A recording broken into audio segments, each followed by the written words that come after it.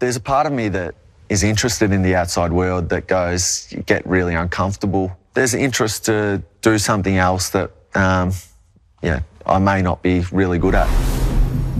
Joel Selwood is widely considered one of the most fearless players in AFL history. His peers have voted him the most courageous player of the season on 4 separate occasions. Drafted by Geelong in 2006 with pick number 7, he tasted success immediately as a part of the Cats' premiership side in his first season. Since, he's gone from strength to strength, winning 2 more premierships and leading the club as captain since 2012. Now in the twilight of his career, how does Joel reflect on what he's achieved? And how has he planned for life after footy? This is The Plus Side, brought to you by Hostplus. Joel Selwood, thanks for your time.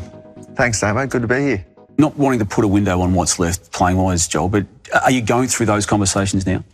I definitely know that I'm closer to finishing than starting. People ask, what's next and stuff like that.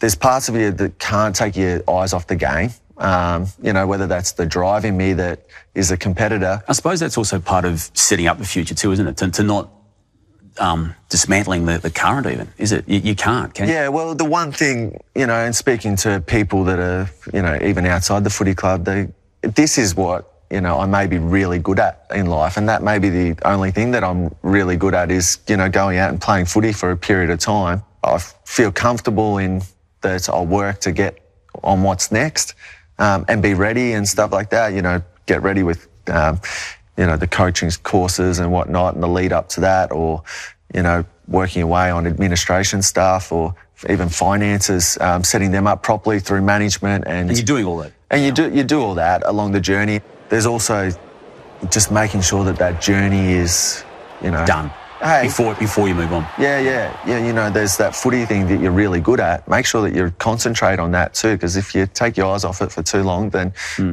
you'll miss a boat. Have you got plans that you know of, Joel, without wanting you to pin you to them, but do they all involve footy in some respects, or have you got other outside plans for what lies ahead? I do, but, the interest of having a family is obviously important to Britt and I, so look forward to that. There's a part of me that is interested in the outside world that goes, you get really uncomfortable because I came in as an 18-year-old kid and, I did feel comfortable straight away thanks to the Geelong Footy Club, to be honest. So there's interest to do something else that, I may not be really good at. That's the excitement of the apprehension, is it? Yeah, a little bit, yeah. And that might sound a bit strange to many, but whether that plans out that way or not, we'll just have to wait and see.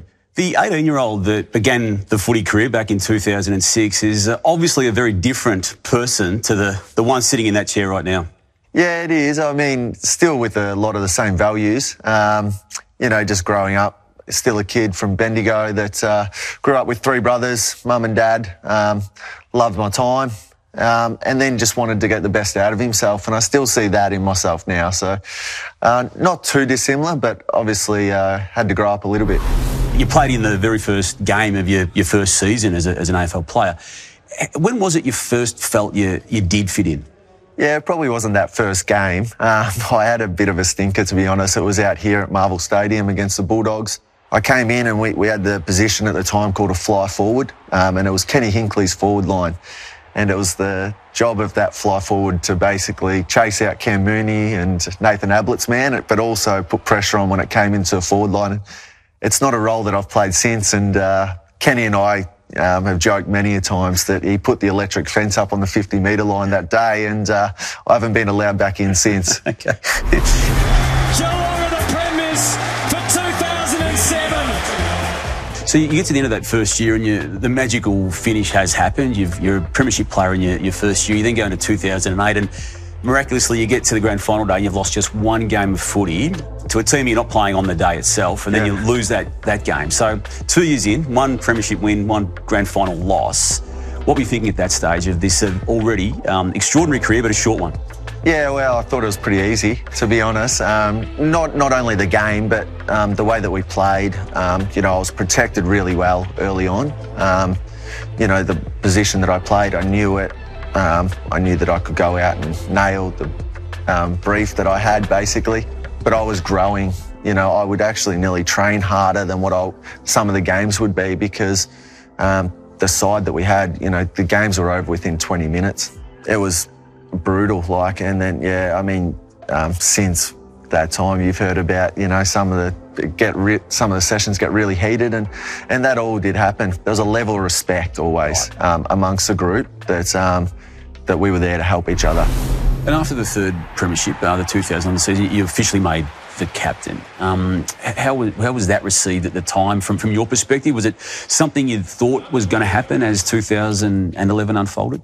I probably thought that I was no, I didn't probably think. I knew that I was probably in the running at the time, only because of where the club was at, understanding the group a little bit. There was a little bit of, you know, in-house bickering and, you know, fighting just to come with that competitive spirit that the boys had, that not all of them got along throughout that time. So some of the guys, our stronger leaders, didn't even sit within the leadership group at particular times, but a lot of the messaging had to go through those people to...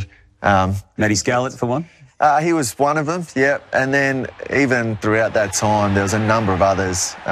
You know, Stevie wasn't sitting in there, but he was a key person to have on side. He's later on become, you know, a helper of mine. But even with that, you know, those in-house sort of bickerings, it was like, well, we'll follow the young kid and we'll make sure we support him. Can he set it up and kick a third? It's a goal. The captain does it again. Joel, every club, every person in your position wants success. You've had the luxury of having sustained success. Is there a key to it? The only thing I would put it down to is just having really high standards from the outset of, you know, getting back to training throughout a pre-season, but the challenge of keeping those high standards throughout the season too is really difficult when injuries come, challenges come when boys are a bit flat. Even these COVID times, not being able to get home. So dotting the I's, crossing the T's, doing the little things are as significant as anything you do in that regard. And having a big army of wanting to drive those too. Joel, you've always given the impression you've been able to, I suppose, deflect the pressures of the world. And now, whether you do or not, I don't know, but that's the impression you give. Do you? The one thing that I look back on now, Paddy making his move from Adelaide made me even, you know, relax the shoulders a little bit more. Bringing in the, you know, the big ego that Paddy is, and, you know, the fun that he brings with him coming across, but also the player that he is. At that time, I was probably getting drowned a little bit in the pressure of, you know, what's next for the footy club. And he helped big time in changing the course of the road for me in the captaincy. You know, we've had big changeover in players throughout my time, so that's kept things fresh. But he was just a personality that helped my captaincy, I reckon. The courage component to your own game, I know it's just natural, it's how you're wired. Do you realise now that you've been in the system a while and it's a little bit different to pretty much every other player? I'm not too sure about that.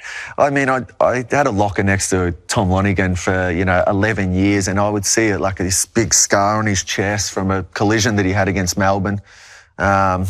And little did I know at that time, I'd just come into the system in 2007, started 2007, and Tom was the guy that was recovering from that big knock. And, you know, he's 70 kilos and he has a wiry frame, and he was close to being probably delisted within the next couple of years, but, you know, the club held on to him. Then he made this unbelievable career out of it. And I always remind myself of, you know, courage is not only about those big knocks, but also like just blokes taking the field. He goes short. That's going to be okay. Selwood with courage. Without wanting to pat yourself in the back, do you think you've got more of that quality than most of them? I think that I probably need a bit more of it, because I probably don't have the actual skill that, you know, a lot of guys, you know, at that elite peak level have. Like, you know, I know that I've got to, you know, run a bit harder or, you know, work on the game a little bit more than maybe those guys that are blessed with that. And you still feel that way? Yeah, definitely. Yeah. Yep, definitely. Yeah. And I think when I lose that, then I understand that it's probably time. And read it to perfection and lace out to Hawkins. You said before you listen, have you taken some advice that stayed with you from someone? So Tom Harley had moved up to Sydney, and it was before the captaincy, before I'd taken over, and Cameron Ling was sitting in the position. But yeah, there was obviously a lot of talk throughout that time, and I was like, I'm just going to jump on a plane here and head up there. And I caught up with Tom for a coffee at that time, and he probably just reassured to me that you'll be ready, like, you know, this will be fine, and knowing the club, you'll get looked after and stuff like that. So it was more just being comfortable in my own shoes. But then in round one, we played Fremantle, and Matthew Scarlett did the famous hit on Hayden Valentine. And this is my first year at captaincy. That was a service to the community, wasn't he? Well, maybe. But not to you as a captain? Not to me as a captain. I remember going, this is one of my first games as captain, and I still remember sitting, we were in the computer room at the time, and Scarlett was looking over his edits, and, you know, I was trying to work up the courage to go to him and go, are you okay? And he's like, yeah. And I'm like, I'll probably leave it there and I'll tell Barmy to look after this one. Thanks for reflecting and also reflecting on what lies ahead too, because it's all part of a footballer's journey. Thanks, Damo. It's been good.